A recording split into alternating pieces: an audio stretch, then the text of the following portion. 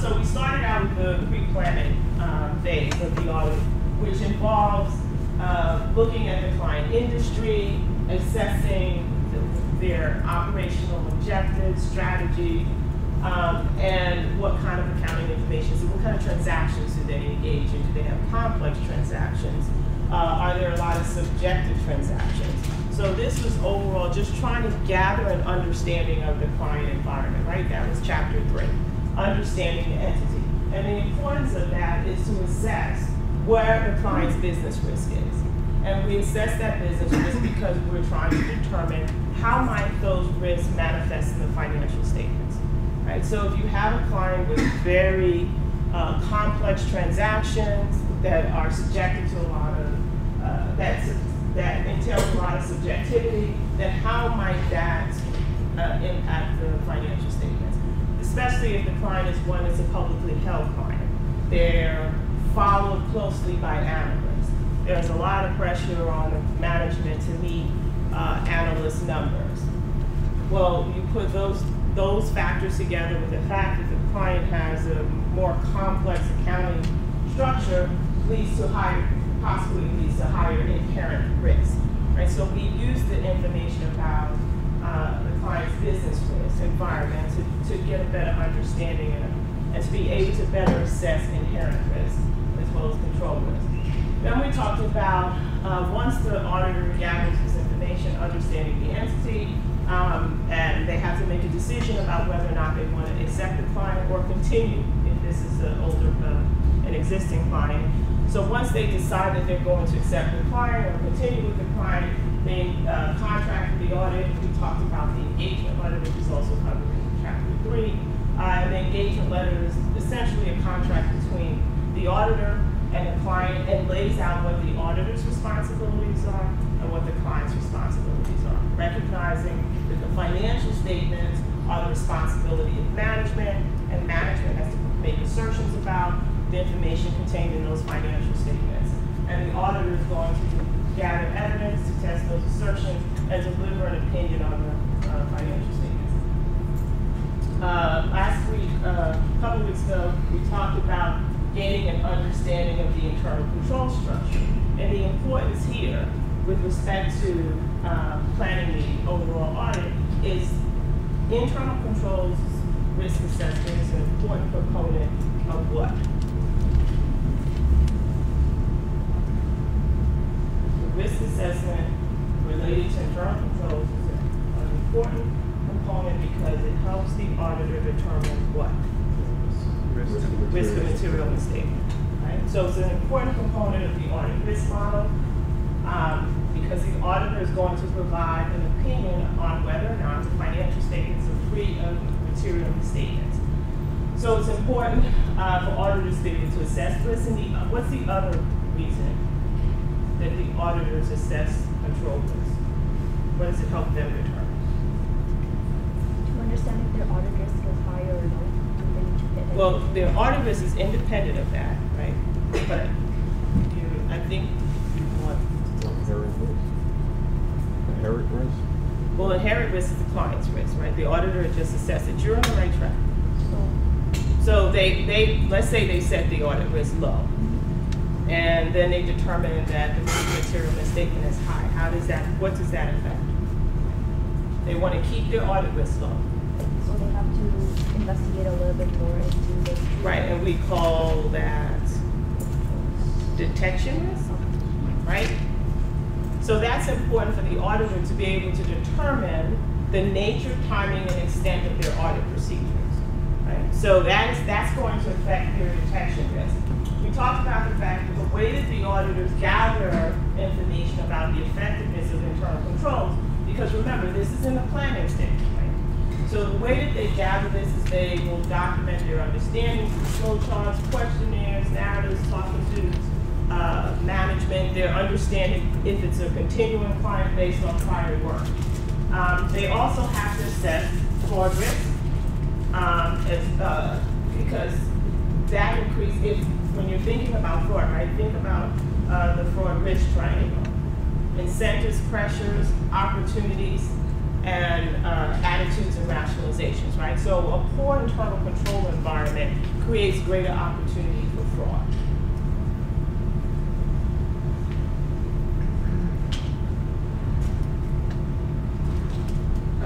Yes. So you're saying that control risk is being high. You're saying that you turn on more evidence. Is that Right. So you can't. So you. When internal controls are control risk is high means that internal controls are ineffective, right? Or you can't rely on them. So the auditor is not going to rely on internal controls. If you can't rely on it, then you're not going to test it, right? So you have to gather evidence because the auditor has to make a determination. Well, can I provide evidence about the transactions and the economic transactions that occur, right? And so if they say, yeah, controls are not effective, but I can gather evidence, I'm going to have to change my approach. So I'm going to have to look at more documentations, look at transactions. I'm going to have to spend a lot more time and effort.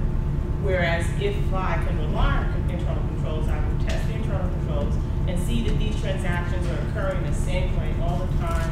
I'm not concerned about segregation of duties. There's an effective control environment. So I don't have to perform, I can test those controls and look at fewer transactions, fewer account balances, because the controls are operating effectively. So it changes the nature and extent of the testing. So I talked about control risk. What the auditor is concerned with control risk is obviously, as I said before, the effectiveness of internal controls, and whether or not they can rely on those internal controls and how that's going to impact the risk material misstatement. So they have to consider control risk in conjunction with inherent risk, right? Again, the determination of the risk material misstatement is going to affect detection risk. So the higher the risk of material misstatement, the lower the risk that the auditor is willing to take that they will not detect a material misstatement given the audit procedures that they employ. So your audit risk, if you assume that the auditor wants to keep their audit risk really low, right, then that means that the detection risk they have to adjust their detection risk to respond to the risk of material misstatement. And again, remember, the only thing the auditor controls in the audit risk model, the audit risk and the detection risk. So based on the response to the risk of material misstatement, the auditor sets their detection risk and collects evidence. It changes the nature, time, and extent. And the evidence that they're going to collect is going to be based on testing of internal controls, assuming they're going to rely on those internal controls. They will test controls and then also perform substantive tests of detailed transactions, detailed account balances, and analytical procedures. So there are 3 types of substantive tests: transactions, account balances, and analytical procedures. Transactions are those things, again, that flow through the income statement. So sales, expenses, account balances, accounts receivable, accounts payable. And analytical procedures are just what we said they were in the planning stage, except in this stage, they're optional. Auditors don't have to use analytical procedures in the evidence gathering stage. So the ratio between these substantive tests and control tests, test and controls are going to depend on how much reliance auditors place on controls. Okay, so that's where we are now. And we're going to look specifically at the evidence gathering phase, the substantive tests, types of control testing for cash, revenue, and purchasing. So that's where we are today. So let's talk about the revenue reduction cycle, and let's start with the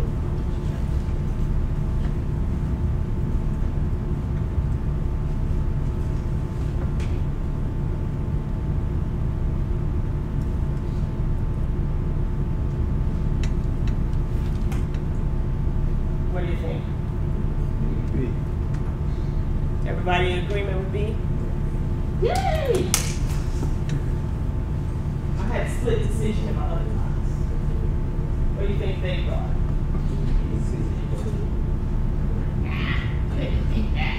They knew this. D, Yeah. D, maybe. Yeah. Right. Why isn't it D? Because I've been going on and on and on about, oh, shipping. Why is it not D? There's different shipping Yep. terms. Different shipping terms, right? So this doesn't tell you enough, right? The D doesn't tell you enough because it could be shipping shipping when delivered. So ownership transfers when the goods are delivered to the customer. This doesn't tell you enough. So but this is the overall, and this B covers all types of revenue transactions. So the answer, you're right, is B. All right. So in the revenue cycle, so the way we're going to approach this and the way auditors approach it, the auditors, they break the audit down into business cycles. And then within those business cycles, they identify the major functions in those cycles, in that business cycle, and then look at the controls around those functions. And obviously some functions are going to be more risky than other functions, right? And the auditor adjusts their approach based on the risk that they assign. So the major functions in the revenue cycle, and I'm going to assume, right, when I talk about the revenue cycle, I tend to talk about a company that ships, right, that they ship goods to a customer versus a service company. So in the major functions, you have the order entry function. And the order entry function deals with the point that the order is initiated. So that a customer calls in or sends in an order, it goes to the order entry. The order entry person will review that order. Right. So what are some of the things that you think the order entry person should be looking for that are important before processing an order? What kind of information?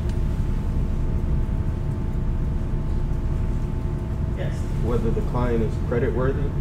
Well, that's the credit authorization. Like what the type of something they wanted or the quantity. Right, so they might check, is inventory available? What else? Think about the occurrence assertion. The occurrence assertion says, transactions that are recorded in the sales journal are valid transactions. They've occurred and they've been made to non-fictitious customers. What do you say? Right. Is it a customer? Right. So that person wants to check to make sure, the order entry clerk wants to check and make sure that that customer appears in our customer master file. There has to be controls over the customer master file. Because you don't want people to just add to the customer master file, fictitious customers. Right. Now, is that important? Now, we all order on Amazon. And I'm sure the first time you order on Amazon, you're not a customer in Amazon's customer master file. Why is it not important to check the customer master file if you're ordering online at a place like Amazon? Or you go into a retail store for the first time and buy something. Why is it less important? Why will they make you it? You're physically doing it yourself. You're not having another. It's not on paper. You're physically going to a store. You're physically putting in your credit card information. There you go. Credit card. It's cash, right? You're ordering with cash because a credit card is cash for the most part. I mean, it's not. That's how business treats it. They don't have an account for a credit card. They have cash, and that any sale that they make is paid with a credit card is going to be considered a cash payment, right? So that's the difference. Like when you order online, right? Because Amazon, you're not going face to face, but when you order online, you're not getting those goods are shipping after the fact, right? After you've paid. So, and they verified that that credit card belongs to you. You know, they rely on controls that credit card companies have, right? So that the goods are going to go. They're going to be paid before those goods go. They have a they have a credit card number. So the risk of goods going to an unauthorized customer is there's less risk to them for that. because they've got to pay. There's a transaction that occurred. Yes? Are all goods shipped out after the weekend? Like what kind of instance would it be if it's a paid customer? Right, that's what I'm saying. But for something like Amazon, right, they're paid, so they're not losing it. Any retailer fees before the, like, why would they figure out how to transfer the person if they get them money regardless? As soon as they receive obligation from their credit card. Well, that's how they know, right? Because I mean, a credit card is issued to a company or a business, a person or a business, right? So so you know fraud happens, right? So that's the risk, right? That someone uses an unauthorized credit card. Then what happens is you will call, let's say somebody uses your credit card. You all get fraud alerts, right? The credit card, this is big data, right? The credit card company knows your buying history. So if something seems, outrageous, then they're not going to allow that transaction to close, or they're going to call you immediately and issue a fraud alert, and they're going to stop the transaction. So Amazon's not out of money, right? Because they haven't shipped you the goods at that point. There's a time delay, like that the credit card company could come right back quickly. But now that doesn't stop all fraud. So another thing that they do that card would have to physically be in that person's possession, because they would have to have the security code, right? Not that it doesn't happen, because somebody could copy it. If you go to a restaurant, you go away from you give your card to the server, they can take your card information down, right? You wouldn't know it. And so there are ways that fraud could be, and that's a big problem with doing online. But if you go into a retail store, the same thing, right? You have to physically have the card, and if you have someone's card, then the likelihood is that person, sooner or later, that person's going to realize that they stole. So fraud in those types of transactions are higher. But one of the things you don't have to go through audit entry. The check is really on whether or not that credit card has any kind of flags on it. It's a valid credit card. So credit authorization. So let's just go back to being in a typical business that has customers and they ship goods to their customers, establish accounts receivable. So you want to make sure that there's a process over authorizing credit, right? Because what's your concern as a business? Why do you even do credit checks? Right, you want to make sure you got paid, right? So you want to ensure that you don't want to set up and give, because when you ship goods, you're shipping assets out. You want to know that you're going to get paid for what you ship out, right? So you want to be able to control how much credit you give your customers, and you want to give credit to customers who are credit worthy. The other thing is you want to make sure that they're checking to see that customer hasn't gone over their credit limit, right? Without approval, or that they don't have an outstanding balance that they haven't paid in the last 120 days. Like, why would you ship to a customer who's not paying you? Like, why would you keep giving them goods? And so you want to make sure that there are controls around that to verify that the person has credit, has not exceeded their credit, is not delinquent before shipping out additional goods to that client. And then the controls around shipping, segregation of duties, ensure that access to shipping is limited to those individuals who are responsible, who work in the warehouse, right? And that there's documentation to support any shipping, any items before they're shipped. Billing, ensuring that customers are billed. And so normally what you'll see now is that when something's shipped out, it's billed, the invoice is included in the shipment. So what you would expect to see happen is when a shipping document is generated and those goods are shipped, that a copy of that shipping document goes to accounts receivable. Because then that accounts receivable will ensure that they update, that will serve to update the accounts receivable records and also ensure that the customer is billed, assuming that it doesn't go along with the shipping. And then cash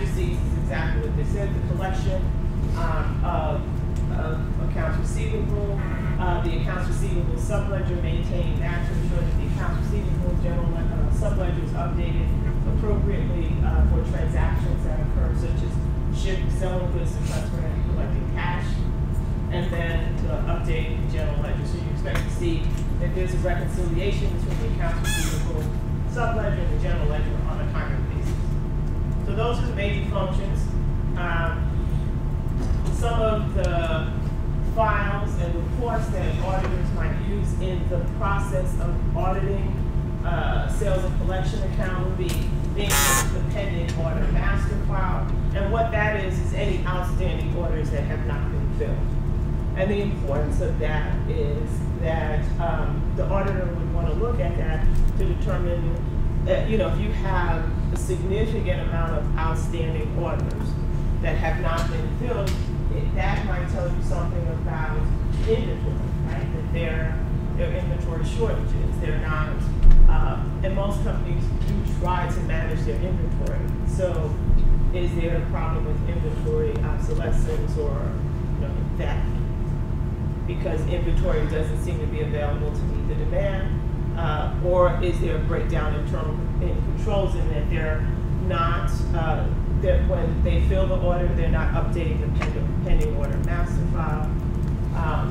So you want to use that to see what kind of controls might be problematic. Credit checks, approval files, right? Because you want evidence. So it's not enough to just say that you have credit authorization. You want to see that the credit authorization is being done, and you want to see that any exceptions, how are exceptions handled. So for example, if a customer has exceeded their credit limit and they're allowed to still place an order and receive the goods, that should be approved. Right? It should be approved by somebody with the authority to do so. So you want to see that. Price list master file is obviously the price file that the company has that guides what prices they charge their customers. And so remember, one of the assertions is accuracy. So you want that the prices match the prices that customers are charged, agree to the customer price list master file. The sales journal, extremely important. Yes, Casey. So when a manager approves credit to a customer, is that count as overriding the control? I mean, the customer can Right. So that's a business decision, right? So it's not that what you would want to see in that case is that there are procedures in place for approval. So the credit manager, so what you see most times is that the company will say, okay, we will allow some flexibility that for customers that have exceeded their credit limit will allow a shipment. And they might cap it at a certain amount. And anything, and a control might be that it has to be approved by a senior level person before it happens, right? So that's what you want to see. Because companies might have a good business reason to allow that customer to still order. Right? So you don't want controls so stringent that it negatively impacts the company's ability, their business. But you want to see that they have controls in place to deal with those exceptions. And so you would look for approvals. So that would not be handled as efficiency? No, not if the company if the company doesn't have any controls in place around it or any guidelines around it, then that's a control deficiency, right? You violated a control, and so that would be seen as a control deficiency. So, the sales journal again, we're using the sales journal that's where revenue is captured and reported. So we test occurrence around this, completeness using the sales journal. That's an important journal that in this cycle that's used. The sales analysis report is really might be used mostly in performing analytical procedures, right? Because really what the sales analysis report is, it's a detailed breakdown of sales, perhaps by product line, by division, by sales person, You know, so it's just a detailed analysis of the report of the sales, because your sales journal is going to include information about sales, right? When the sale occurred, the amount of the sale, who the sale was made to, what the product was. But if you want to analyze trends, or you want to drill down to a much more detailed level, that's where a sales analysis report is useful. And then the other reports are, as they said, accounts receivable, age, compounds. You know, that's important to be able to identify the age of accounts receivable that's used to determine the allowance for doubtful accounts. The cash receipts listing is basically the cash receipts journal, and customer statements are the statements that the company sends out on a monthly basis to customers. So those are just some of the. It's not, and a lot of it's going to be driven by the client's system of their accounting information system type of business they have. But these are just some general reports and files that you can see in auditing this site. So back to your favorite topic, assertions. So when we talked about assertions a few weeks ago, I said the assertions don't change.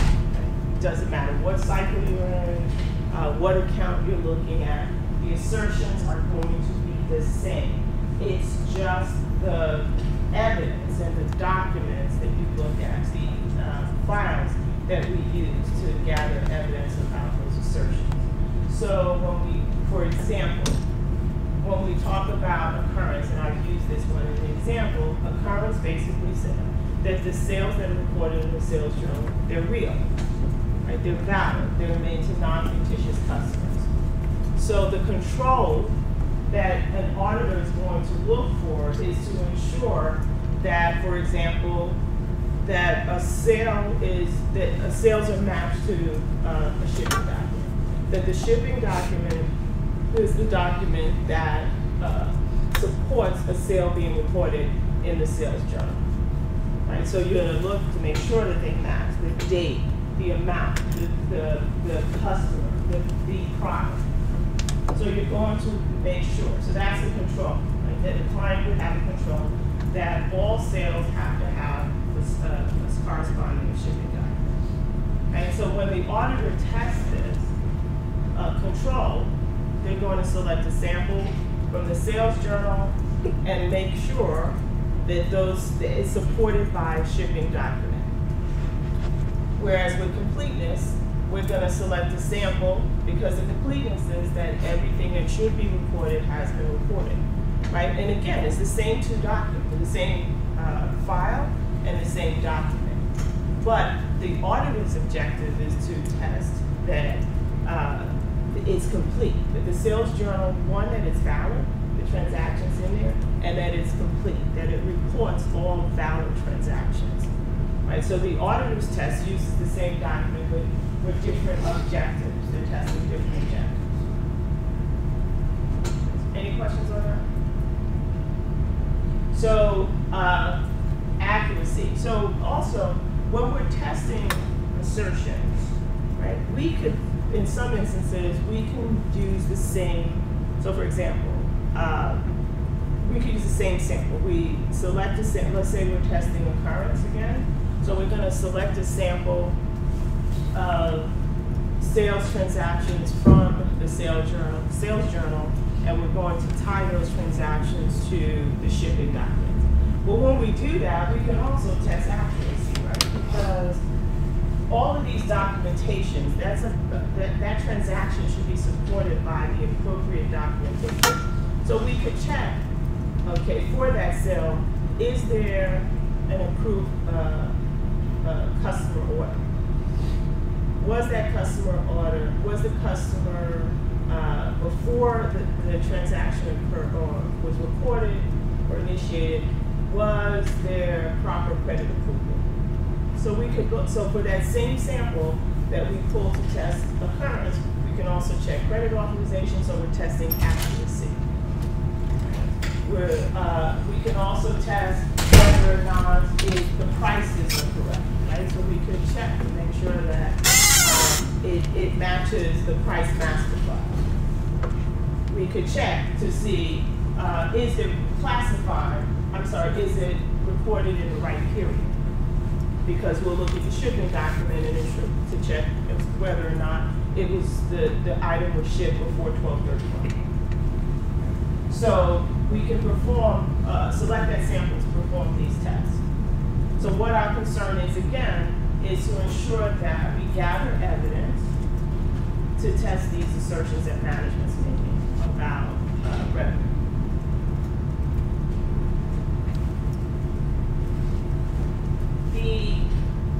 I wanted to make one other point about myself.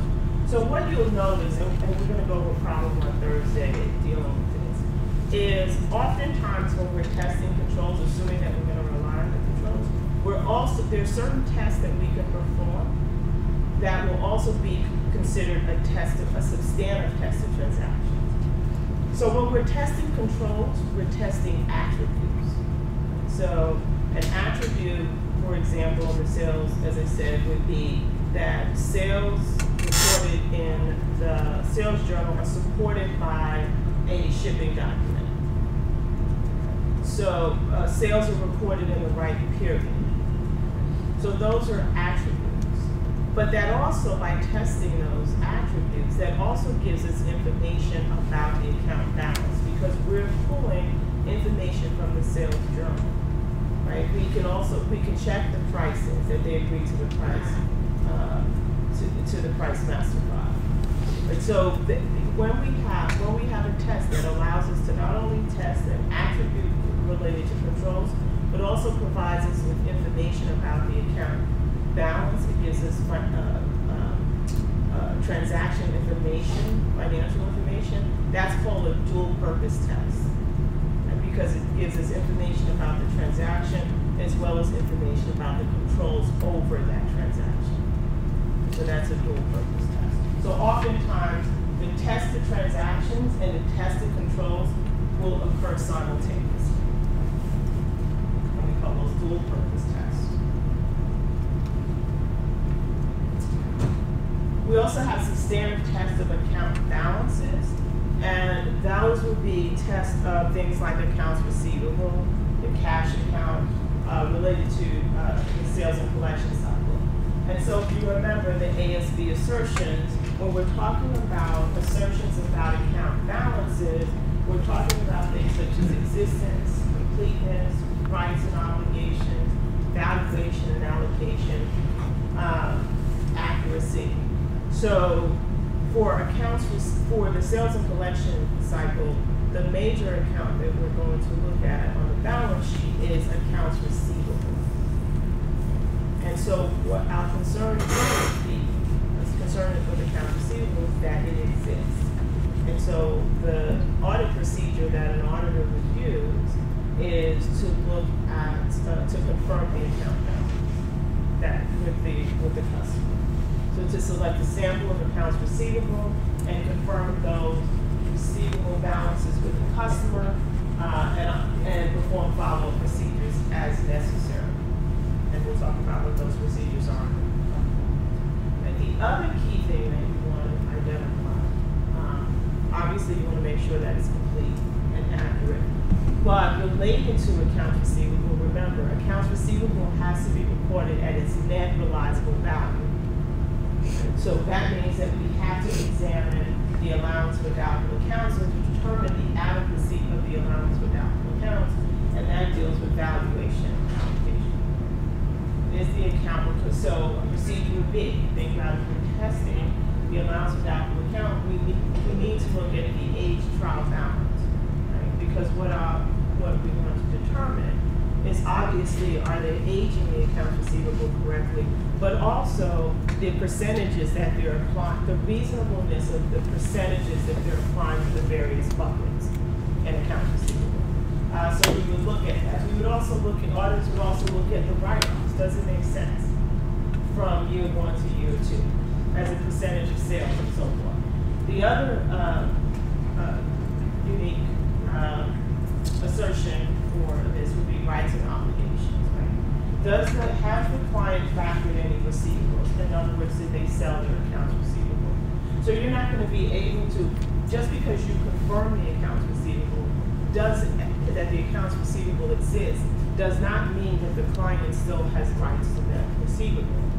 Right? Because when a company sells their accounts receivable, the customer's oblivious. They're gonna just, they contracted with you, they owe you the money. When they pay, they're gonna pay you.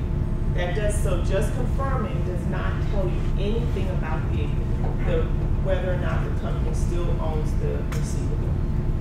So for determining whether or not the company factored any receivables or sold any receivables, you're gonna have to look at documentation, contracts, the board of directors minutes, for example, talk to management to determine whether or not receivables have been pledged or factored.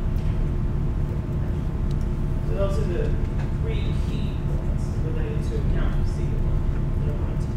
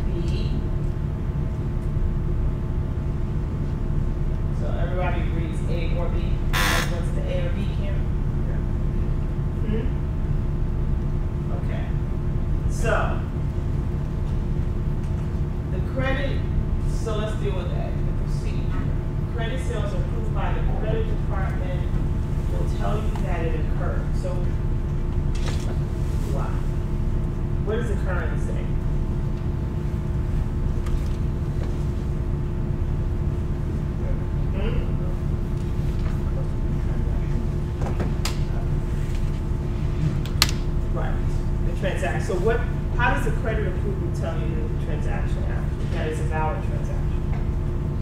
By approving a credit, how do you know that that's a valid transaction?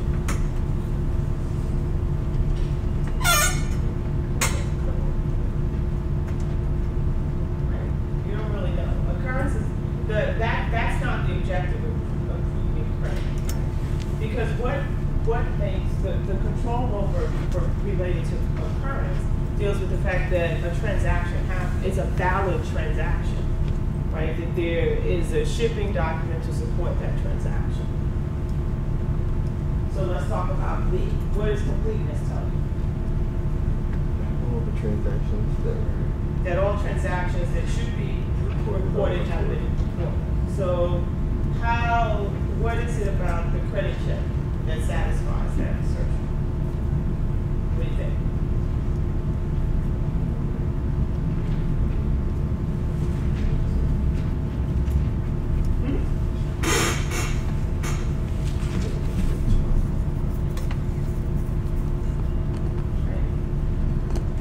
What you're trying to do with a credit check is that the transaction is accurate, right? That it's accurate. The control is that it meets these criteria. That and the credit approval is an accurate transaction, right? Because it's met the various before that. So just like tying it to the price listing, it's an attribute that has to be met. That the customer has to have credit available to be able before that transaction can be processed, right? So that deals with accuracy.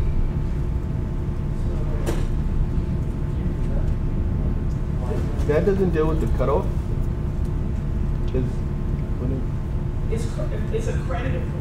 That said someone is physically authorizing that transaction, or say it's checking to ensure that the customer has the appropriate credit for that transaction. Just tie it to the price list that customer is being charged the prices that based on the approved price master prices in the price master.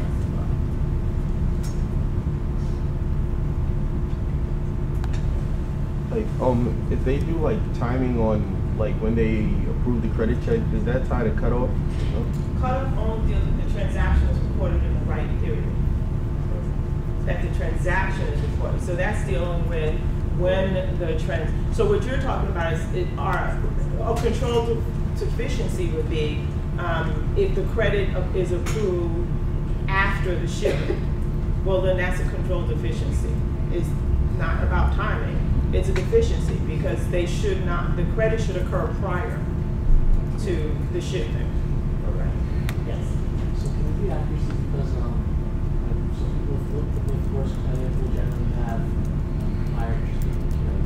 So like when your equipment sales on a sale on credit, like based on their credit, you have to accurately approve their interest. No. Right, because that's a different account, right? We're talking about, now you're talking about an account balance, right?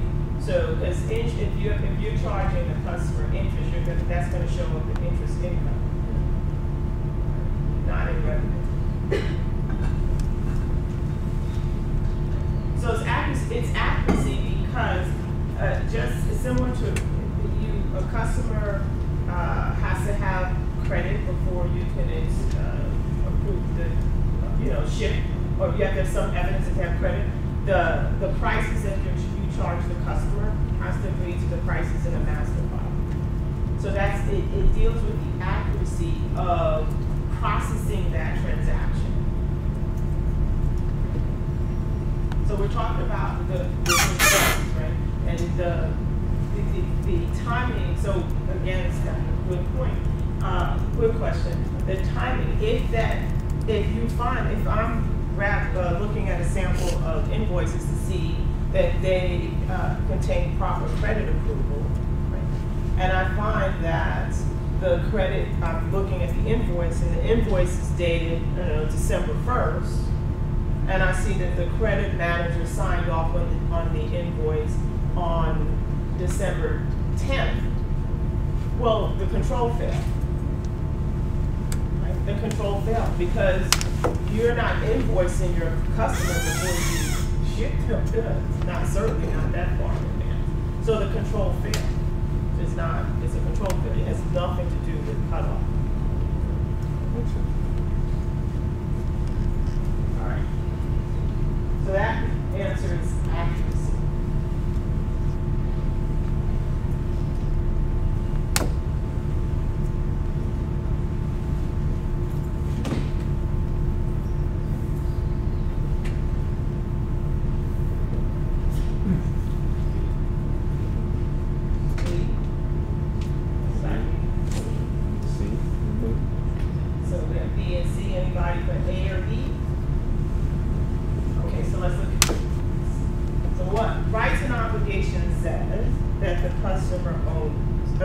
The client owns the receivable, right? And existence says that it exists. So you can, the fact that the customer factored the receivable doesn't change the fact that you want to know that the receivable exists. Why? Because if they factored the receivable, they have an obligation to pay against that receivable, so they still have to collect on it. Right? So existence is most important, right? Because rights and obligation just means, or in this case rights, just means that the client owns the receivable, right? That they own it. If they don't own it, that changes that means that they have to disclose that they have this factoring arrangement or they sold the receivable. Because what happens when you factor or sell your receivables is that you are basically getting financing, right? And you're using that money for operations or whatever. But you still have a commitment to the lender to collect on those receivables. Remember what I said, the customer is oblivious to whether or not you sold the receivables. So you have to collect on it. If that receivable doesn't exist, then now you still owe money for that, right? That impacts your debt, your ability to pay back the debt. And it's also when you sold it, the lender purchased some bundle of receivables that they expect to be paid for. Right? So you're still obligated to collect on those receivables, and when you collect those receivables, you remit the payment to the lender and to pay down the money you borrowed. So existence is important. So the focus, the emphasis is going to be on existence, because just because you sold it does not alleviate you of the responsibility of collecting on those receivables. Make sense? So the answer is existence. Okay, so let's wrap this up. Key steps, let's recap. Identify the client business risk, study the client's industry and external environment, and then evaluate management's objectives, their business processes, and so forth. This is chapter 3, okay? Again, we're going to use this information as we try to determine how that business risk will manifest in the financial statements. How does that, again, think about analytical procedures. It's intention, direction. Where's the risk? Right? We said that chapter 4 said tolerable misstatement, materiality, set the materiality limit, and assess inherent risk.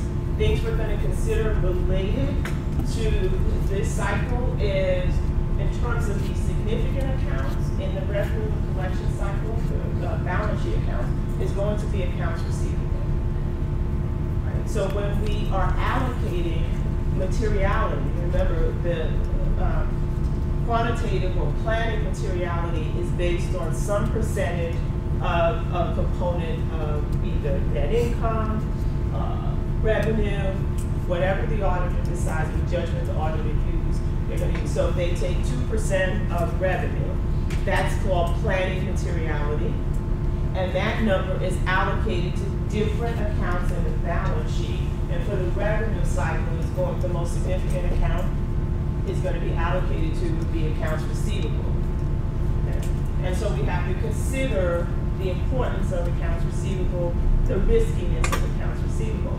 And so, for example, if we consider the risk related to accounts receivable for a client, we look at that client's business. So let's say you have a client, you have client A, and client A has a lot of small accounts receivable balances under $25,000, right? A lot of small customers. And then you have client B, and client B has a lot of major customers. Most of their accounts receivable balances are $500,000 or so, around that number. So, but they have a few customers, but they're big customers. What client is more risky? So Casey says they want a big customer. Everyone agree? Why, Casey? Because if one of them were to fall or stop doing business,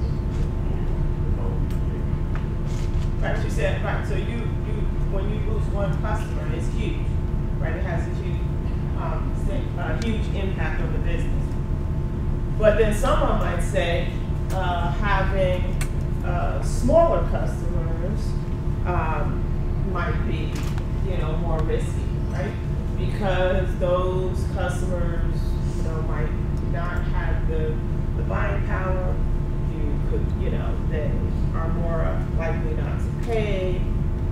You don't know. So you have to consider the industry that the client is in, right? Because you have to consider the economy, the economic environment that client is impacted by. Right? So what, you can't say just based on, you would look at that. Well, what's the impact? What's the likelihood of them losing a client? Do they have a particular product that's very specific and they have a patent on it? So, so those are the things you look at in assessing. And the point of that, right, is because you have to assess the ability of their customers to pay, because you have to think about the operation account, right? The ability to collect on receivables. You also want to consider the risk of fraud with respect to revenue recognition. What does the standard say about revenue in terms of risk? Inherently high risk. You assume, the auditor should assume that revenue is inherently high risk.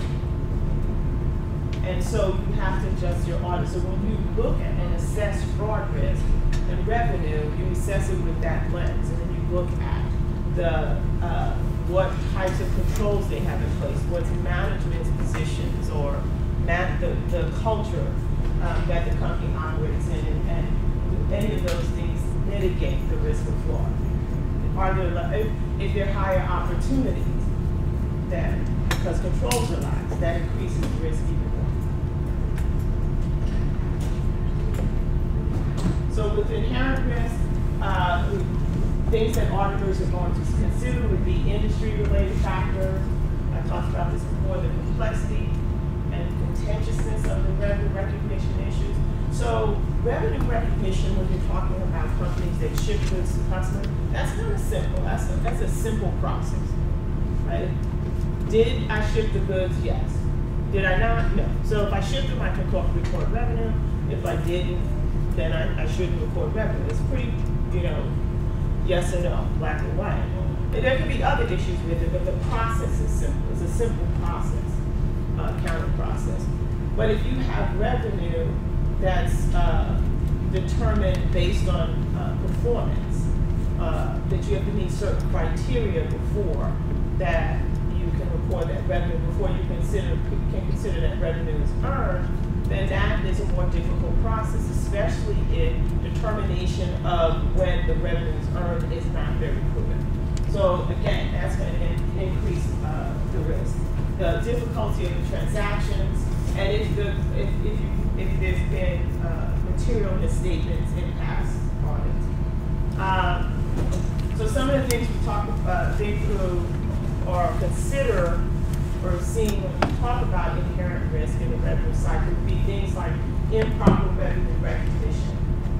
And that's where, for example, revenues that lack economic substance. So bill and hold, channel stuffing. So if you think about these two examples, bill and hold is if you bill your customer, you've recorded revenue, but you haven't shipped it. So is that a real transaction? Because it hasn't shipped. The customer hasn't taken possession of it. That should be a red flag, that type of transaction. That's not a normal transaction. Right? It could be a way that a company is trying to boost their revenue. Channel stuffing is when you just ship all of these goods out to the customer and the customer has no intention of paying. It's not a true transaction, or it doesn't involve any economic substance, right? And this is a scheme that companies will engage in because if you think about it, at year end, you're shipping out all of these goods towards in the final quarter of the year. You're shipping all these goods. You're shipping to customers. Everybody's busy around year end. Companies are closing. They're busy. So those goods go out, and you've recorded the revenue. The auditor then comes in and they look, they're like, oh yeah, good ship. Right? A valid sale. They test occurrence, they test completeness, it's valid. The other thing the auditor should look at, because remember I talked about doing this sales analysis, well, if you see a spike in your revenue account in the last quarter, the last week of the month, that might be a red flag. Why is it that sales have gone up like 20% in 1 month? What, is there a business reason for that? Yeah, then you would want to you should look at returns and allowances, because customer did not order those goods, they're returning those goods. So you would see a corresponding spike in sales returns in subsequent months. So those are things, you know, that ways to try to identify that, or red flags that would suggest that a customer, a client has engaged in channel stuffing. You also want to determine whether or not revenue lack reasonable arm's length process. Right?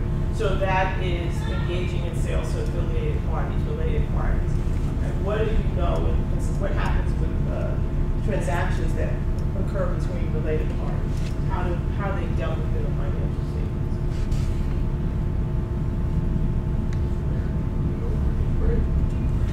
Don't think they ignored it until they reach a third party.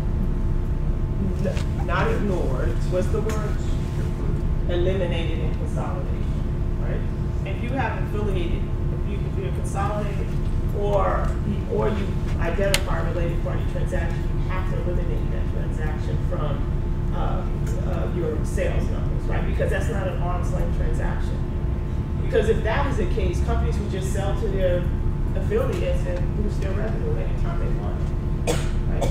So those are eliminated. So you want to look for those types of transactions, ensure that they're eliminated in consolidation, or that there's controls in place to make sure that those, and also those types of transactions should not be recorded in the revenue account. There should be a separate account for that, right? It should not be recorded in the same account as revenue made to third parties, customers, and so forth, trading receipts. Another thing is recording revenue on receipts from non-revenue producing transactions. So, for example, if a company gets a credit, or in an example where the company charges interest to customers, that should not go in the revenue. That's not revenue. Those should be in other income, so not reflected in the revenue account. Or recording revenue from transactions that are real transactions, but at inflated amounts. So inappropriate revenue recognition. And this you might see if a company has a an environment where their revenue is generated based on performance of some type of service. And so they might recognize, so for example, if you are a company and you sell subscriptions, right? The way to magazines or whatever, right? The way that revenue should be reported based on the percentage of those subscriptions you earn in the current year. Everything else should, so if I pay up front, the customer pays up front, let's say they pay up front in July 1st, right? The company should only recognize as of December 31st, 50% of that subscription. The remaining amount remains in deferred revenue. It's a liability because I haven't performed the service. So if a company recognizes the entire amount, they've inflated revenues inappropriately. Not that it's not a valid transaction, it's just that revenues inflated. And then finally, things related to shipping cutoff. That's why we look at auditors will test this to ensure that they're reporting it in the right period by looking at a sample of shipments before and after year end and ensuring that those transactions are reported appropriately. I talked about returns and allowances already. That is a red flag. If you're seeing an unusual amount of returns and allowances, it could be because the company engaged in channel stuffing, and then your collectability and accounts receivables are always inherently risky just because of the valuation. That is a subjective estimate. So one more knowledge check and then we'll.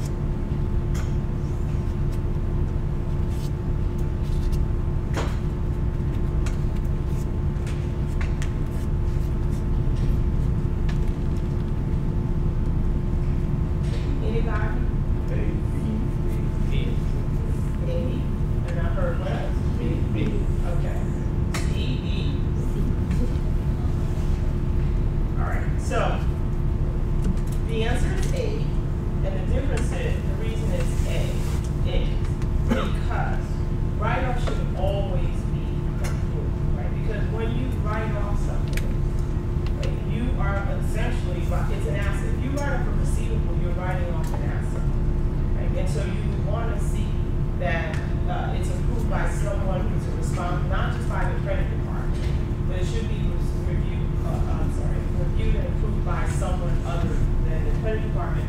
And before you can approve something, you should have appropriate documentation to support it. What B is saying is that write-offs should be supported by an aging schedule, showing that receivables overdue have been written off. But there's, first of all, that doesn't provide, just because it's on an aging schedule, doesn't mean that it should be written off. Right? Before a company writes something off, they probably there will be evidence to support that the client, they will come to a conclusion that there's no way that customer is going to pay. Either they write it off or they turn it over to a collection agency or whatever. But you want it to be, you don't want to just write off something based on an agent analysis. And the agent analysis could be wrong, right? So you want to see that there's approval and documentation to support it before you write it off. So the correct answer is A. Okay, so if you haven't read this chapter, make sure you read it prior to class on Thursday.